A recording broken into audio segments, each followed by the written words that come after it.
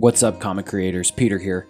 Today I'm going to show you guys my process, how I enhance the audio recordings that I have within the iMovie app for iPhone and iPad.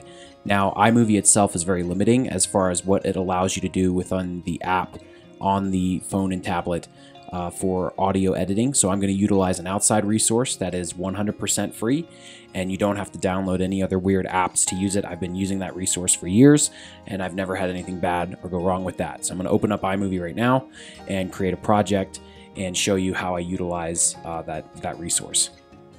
So there are two ways to do this. There's the easy way and the hard way. So the easy way is to lay out your audio for your entire project before you even use this resource to do this. So basically, don't do any of your music, don't do any of your intro, your outro, don't do any sound effects, anything like that. You just want the talking parts all done in order to enhance this audio on the app itself.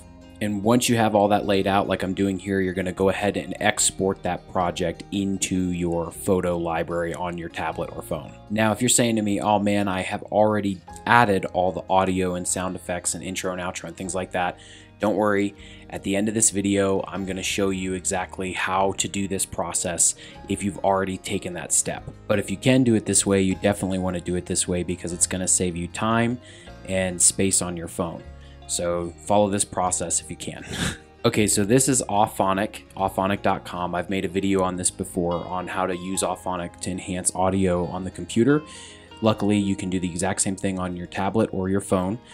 So once you've exported your project, go to Auphonic and you're going to want to click on Productions. You're going to have to create an account with them. Like I said, totally free, no downloads of an app or anything. This is all through Safari on your tablet or phone or whatever web browser you're using currently. I have a previous video that I have linked in the description box below where I went over the settings that you're going to use to enhance the audio for your footage. And in that video, I have links to a Google Drive where you can get the JPEG or PDF that shows you the presets that you're going to want to use until you learn basically how this stuff works. So like I said, you're going to click on Productions, New Production, and then this is your new production file right here. You're going to select Choose File, and then you're going to click on Photo Library, and then you're going to select the video that you just exported from iMovie. And when you choose that, it's going to compress the video into Auphonic. All right, so once that's done, you're going to scroll down, and the section that you may not have open the first time you do this is going to be the output files. So you may have to click that arrow right here.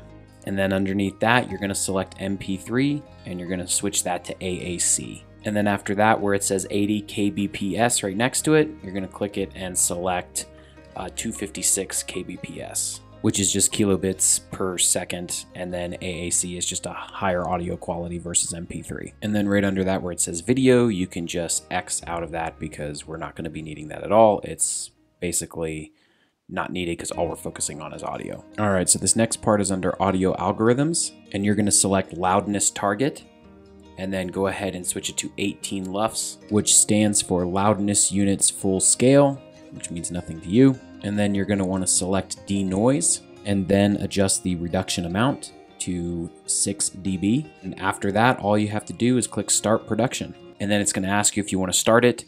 You are limited to about 2 hours per month on production with Auphonic for free. So once you click that start production, it's going to upload the files, and then it's going to take you into another menu section where it says it's actually working on the files. Now here's something important. You don't actually have to sit here and wait for this to finish. It may take a while depending on the file size of your project.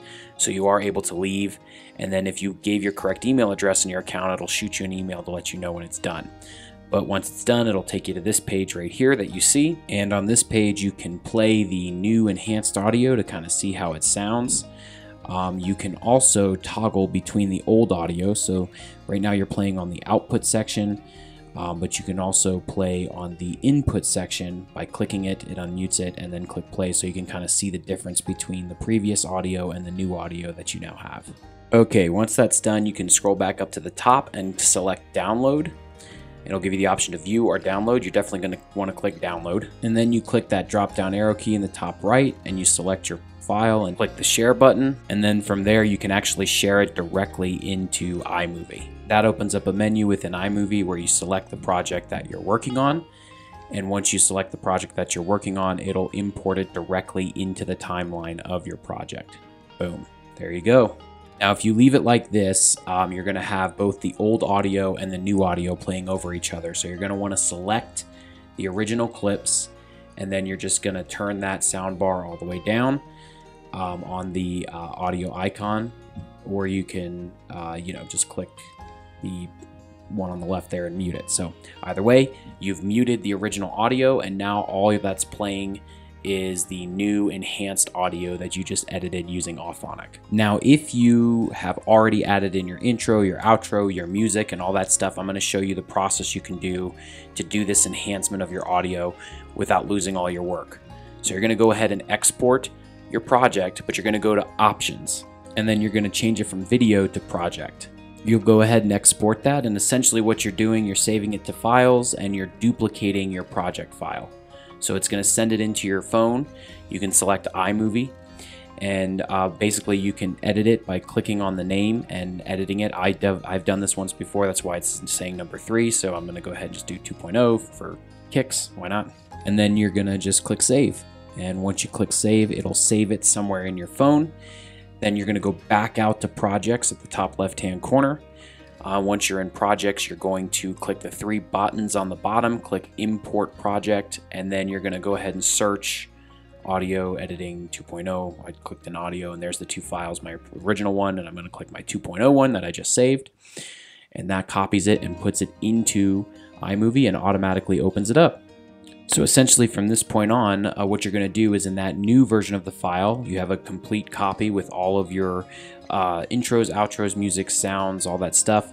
You go ahead and delete all that stuff, so that way you can export just the talking parts only, and then you follow the original steps for Auphonic. Essentially, you just add the new Auphonic file into the original project that has all your intros and outros and sound effects. Therefore, you have your enhanced audio and you haven't lost any of your previous work. All right, that was a lot. So hopefully that helps you guys out. I think that'll greatly enhance the audio effects that you have in your iMovie project files. If you get stuck, comment below. I'll try and respond as fast as I can. Please like, share, subscribe on the video. That helps all of the algorithms, helps with the search results and all that kind of stuff. I greatly appreciate it. Keep tuned into this playlist that I'm adding this to, basically how to run your entire YouTube channel from your phone or tablet. And you'll keep getting good advice from this. I'm going to do how to export audio only. I'm going to do all these separate things that I'm getting ready to show. Basically, using just your device, you can have an entire successful YouTube channel. So it's pretty awesome. Stay tuned, and yeah, take care, guys, and I will talk to you soon.